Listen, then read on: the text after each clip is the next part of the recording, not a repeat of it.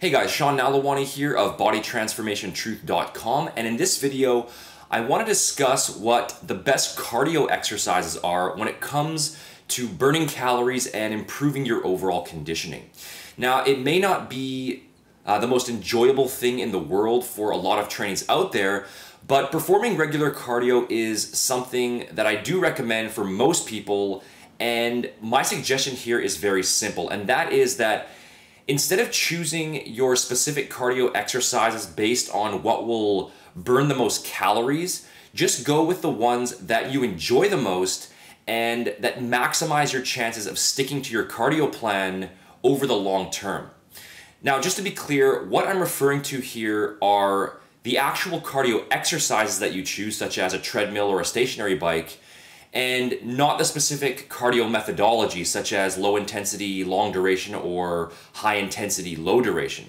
As I've covered in previous videos, both slower paced cardio sessions in the 45 to 60 minute range, as well as high intensity cardio sessions in the 8 to 20 minute range, these both have their own unique benefits, and most trainees will probably be best off by performing a mix of both.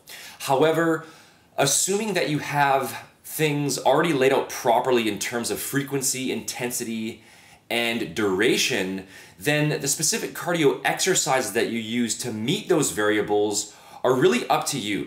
Fat loss and muscle growth are all about ongoing long-term consistency, and when it all comes down to it, the best cardio exercises are simply the ones that you'll be most likely to perform multiple days per week over the long term.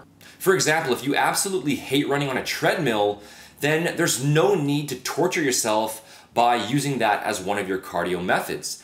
Instead, go with a cardio machine that you prefer better, such as a stair stepper or a stationary bike or a rowing machine.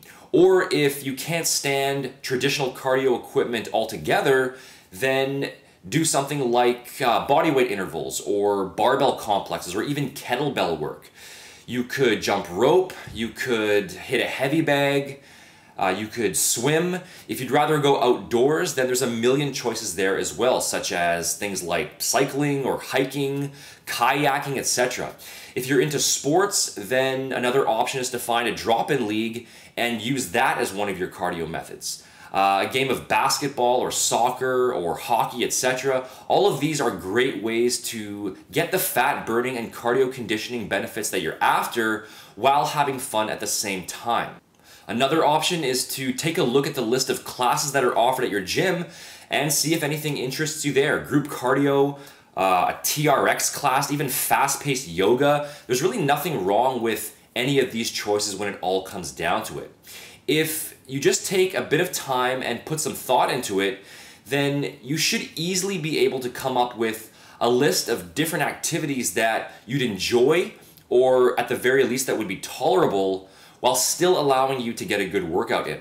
Remember, the basic underlying purpose of cardio is simply to burn additional calories, and any form of exercise that allows you to generate a sufficient amount of intensity is going to allow you to do that. Obviously, there will be slight differences in overall calorie expenditure from exercise to exercise, but the overall variance is going to be negligible, and it isn't likely going to make much, if any, difference in the overall picture of things. Now, the one caveat here is that if you are someone who is looking to fully optimize their body composition and their strength levels, then you'll obviously want to choose cardio exercises that don't measurably interfere with your recovery in between your weight training workouts. It probably wouldn't be wise, for example, to do rock climbing as a cardio method immediately before or after a back workout. Or if you were training chest and triceps in the next 24 hours, then you'd probably want to avoid repetitive punching on a heavy bag. Or if you just performed heavy squats and leg presses in the previous day, then doing explosive plyometrics or sprint intervals probably wouldn't be ideal. Just use some proper planning and some common sense to make sure that you choose cardio exercises that don't heavily involve the muscles that you've just finished training or that you're just about to train. Again though, this assumes that you're trying to squeeze out 100% of your possible muscular development and strength gains. If that's not necessarily the case for you, then just go ahead and schedule your cardio sessions in whatever way that you would personally prefer.